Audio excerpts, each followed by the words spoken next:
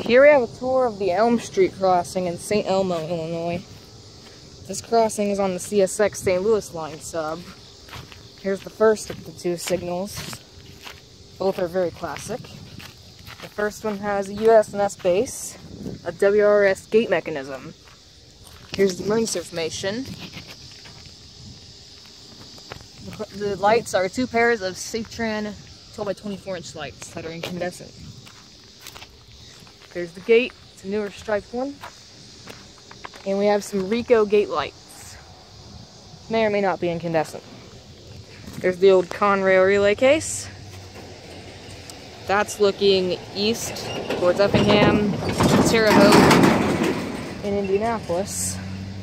That's looking west towards Vandalia, Greenville, and St. Louis. Actually, East St. Louis. And over there we have the other signal. This signal is probably rarer than the other one, although sadly the gate mechanism was replaced.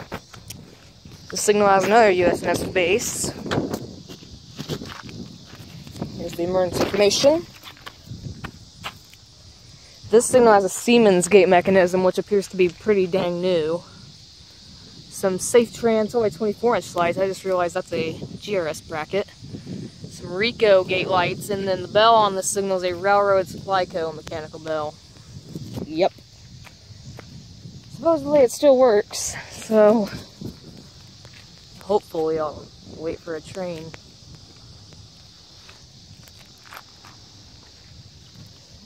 There's another one down there at the next crossing, and then there was another one at the next one down from that one, but it got replaced by an Eve-dinger.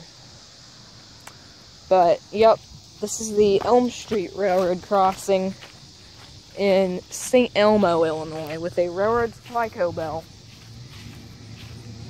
Over and out.